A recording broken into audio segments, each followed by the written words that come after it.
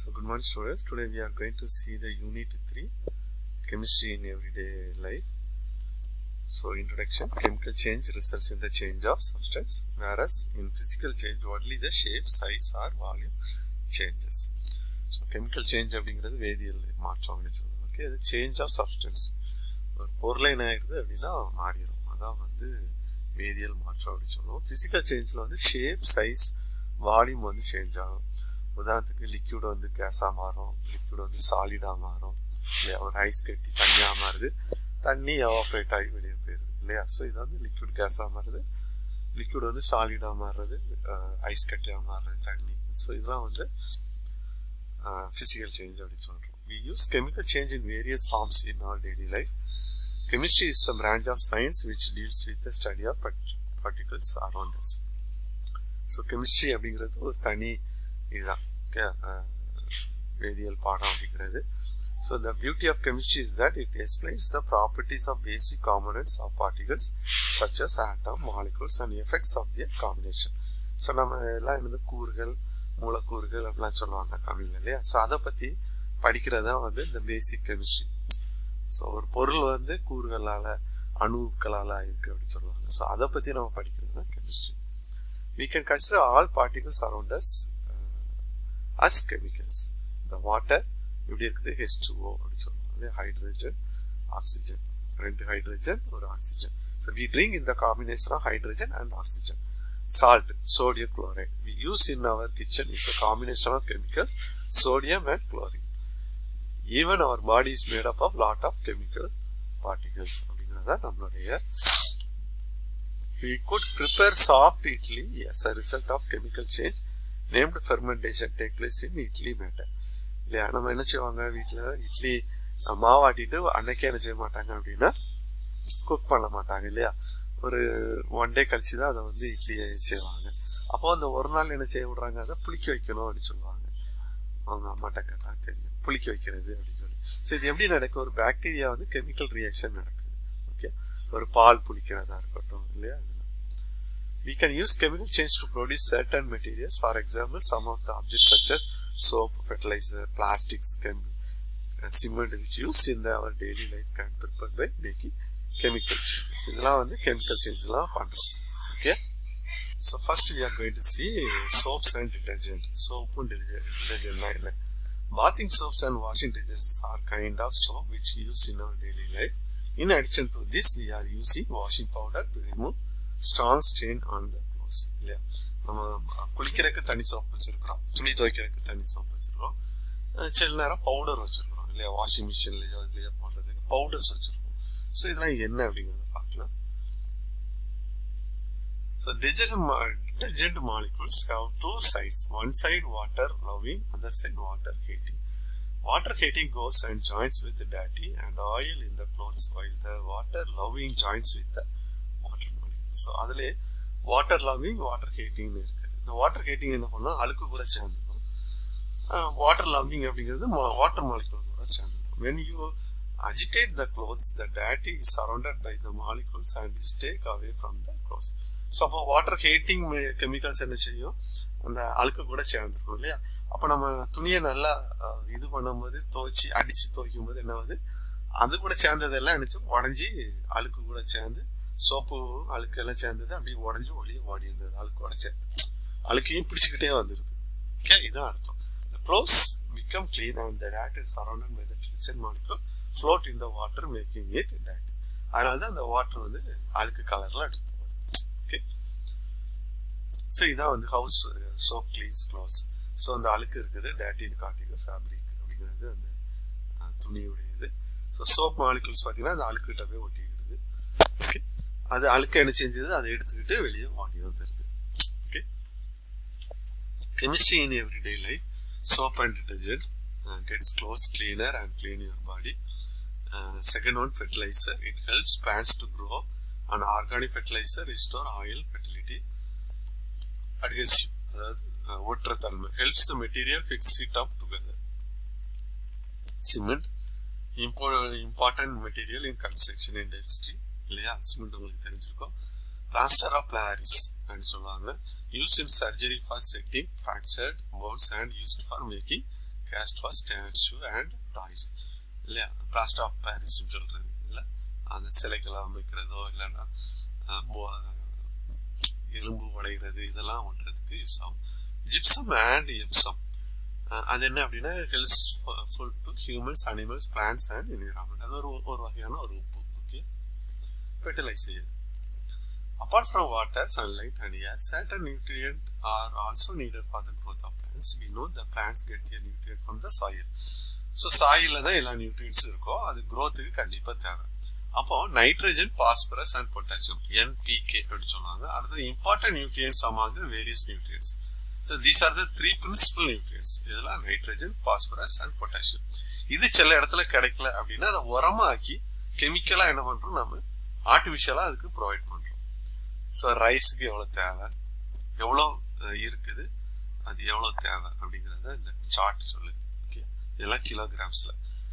இது கிலோகிராம்ல இவ்வளவு நமக்கு கிடைச்சிச்சு அப்படின்னா அது எவ்வளவு கிலோகிராம்ல வந்து நைட்ரஜன் தேவை, பாஸ்பரஸ் தேவை, பொட்டாசியம் தேவை அப்படிங்கறத இங்க பண்ணியிருக்கோம். Okay, so fertilizer given to plants can be classified into two things: organic and inorganic fertilizer. Organic fertilizer containing only plant or animal based material, or those are synthesized by microorganisms are called organic fertilizer. This fertilizer can be prepared easily. This type of fertilizer are economical. அதாவது கொஞ்சம் சீப்பாக கிடைக்கும். Vermi cost and compost இதெல்லாம் நீங்கள் வந்து அந்த யானை, அதாவது ஆடு சாணம், மாட்டு சாணம் இதில் இருந்தெல்லாம் கிடைக்கிறதுலாம் வந்து ஆர்கானிக் அப்படின்னு சொல்கிறோம். ஓகே, இந்த மாதிரி அழுக்கு, அதாவது நம்ம வீட்டில் இருக்கிற காய்கறிகளில் இருந்து கிடைக்கிறது, இதான் வந்து inorganic fertilizer prepared by using natural elements by making them undergo chemical changes. The factories are called inorganic fertilizer. Urea, ammonium sulfate, sulfur phosphate. If you use 50 GP of urea, then according to the table 23 gram of nitrogen will be added to the soil. NPK nitrogen, potassium and phosphorus. Okay. Cement. In ancient period, the houses were constructed by using mixture of lime, sand and wood. At present, people are widely use the cement for construction. அந்த காலத்துல பாத்தீங்கன்னா சுண்ணாம்பு அதை வச்சுதான் பண்ணுவோம். மண்ணு, சுண்ணாம்பு, மரம் அதை வச்சுதான் பண்ணுவாங்க. பட் இன்னைக்கு என்ன ஆயிடுச்சு, சிமெண்ட் அப்படிங்கிற ஒரு கான்செப்ட் வந்துச்சு இல்லையா. The cement is manufactured by crushing of natural occurring materials such as lime, clay, gypsum through milling process. அதே தான் என்ன பண்றாங்க, கொஞ்சம் கெமிக்கல்லாம் என்ன செய்யறாங்க, தயாரிக்கிறாங்க. Okay, cement becomes hardened when it is mixed with water. Gypsum plays a very important role in the controlling the rate of hardening of cement. அது gypsum அப்படிங்கிற ஒரு மெட்டீரியல் தான் என்ன பண்ணுது அப்படின்னா அதை இறுக்கி பிடிக்கிறதுக்கு அது ரொம்ப யூஸ் பண்ணுது. During the cement manufacturing process, a small amount of gypsum is added at the final grinding process. ஃபைனலா பண்ணும்போது ஜிப்சத்தை ஆட் பண்றாங்க. Gypsum is added to control the setting of cement. Uses of cement: mortar, concrete and reinforcement cement concrete. Mortar is a paste of cement and sand mixed with water. In house, mortar is used to bind building blocks or construction walls, coating over them and to layer floor. இதெல்லாம் வந்து வீடுல use பண்ணக்கூடிய ஒரு வகையானது. Concrete is a mixture of cement and sand and gravels. It is used in the construction of building, bridges and dam. Damலாம் வந்து this concrete வச்சு தான் பண்றாங்க. Okay, காங்கிரீட்ல cement, மண்ணு, அப்புறம் சல்லி. Okay, reinforcement cement concrete is a composite material by mixing iron mesh with cement. Okay, this is a very strong and firm. இது வந்து iron rod, அதாவது bridge கட்டுறதுக்கு இல்லையா கம்பி யூஸ் பண்ணி பண்றது. Huge water tanks, water pipes, drainages are built with this concept. Okay. Gypsum is a soft white or grey naturally available mineral. The chemical name of gypsum is calcium sulfate dihydrate. This is the chemical name. The formula is CaSO4H2O. Okay. Uses: used in fertilizers, used in process of making cement, in the process of making plaster of Paris. இதெல்லாம் use பண்றதுக்கு இந்த gypsum use பண்றாங்க. Epsom is a magnesium sulfate hydride.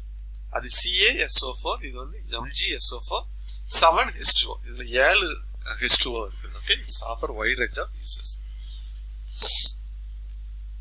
Eases stress, release the body, helps muscles, nerves function properly, medicine for skin problem, improving the plant growth in agriculture. This namalku use ஆகுது. Okay, humanku the gypsum வந்து ரொம்ப use ஆகுது. Plaster of Paris. It's a combination of calcium sulfate hemihydride. It's a white powder. Molecule பாத்தீங்கன்னா CaSO4 half H2O. Okay, known since ancient times, plaster of Paris is so called because of preparation from the abundant gypsum found near Paris, capital of France. So அது பாரிஸ்ல கிடைச்சனால அதுக்கு பேரு plaster of Paris அப்படி சொல்றோம். Okay, இது வந்து prepared by heating gypsum where it is partially dehydrated. gypsத்துல இருந்து இது என்ன செய்றாங்க தயாரிக்கறாங்க. Okay, is making block, mold, chalk, surgery for setting fracture bones, for making cast off statue and toy in construction industries. Phenol. How you observe the oily material which is used to clean your house? Phenol எடுத்துட்டாங்க, phenol போட்டு வீடை துடைக்கணும் அப்படி சொல்லுவாங்க இல்லையா, பாத்ரூமை துடைக்கணும் அப்படின்னு. So ஏன் phenolனு பேர் வந்துச்சு? Phenol is a carbolic acid of organic component. It is necessary ingredient to preparing variety of phenol product. The molecular formula of phenol is C6H5OH. It is a weak acid. It is a volatile white crystalline powder. Okay. It is a colorless solution but changes into red in the presence of dust. So colorless tha, color கிடையாது. It is irritates when exposed on human skin. கையில பட்டா ஒரு மாதிரி அரிக்கும். It is widely used in industry purpose. Phenol itself is used in mouthwash and is deficient in household cleaners. Phenol used in surgical and antiseptic since it is kills microorganisms. Adhesives. What you do when the page of paper turn accidentally? That paper கிழிஞ்சிட்டா என்ன பண்ணுவீங்க? It is used to fix sellotape. இல்லையா, அந்த sellotapeல இருக்கிற அந்த material பார்த்தீங்கன்னா இந்த adhesives. So என்னெல்லாம் இருக்கு? The plastic paste-like substance is called adhesive. It is commonly known as glue, mucilage or paste. The substance applied to some surface or both surface of two separate items that bind them together and resist their separation are called adhesives. Types of adhesives. There are two kinds of adhesives. One is natural, another one is artificial. One used to puncture shop is artificial adhesive. Artificial adhesive may be classified into a variety of ways depending on the utilities. Their forms are paste, liquid, film, pellets, tape. இந்த மாதிரி இதெல்லாம் தான் கிடைக்குது. Okay, ஆர்டிஃபிஷியலாகவும் இருக்குது, நேச்சுரலாகவும் இருக்குது இல்லையா, கம்னு சொல்லுவாங்க இல்லையா. So thank you students, we'll see in the next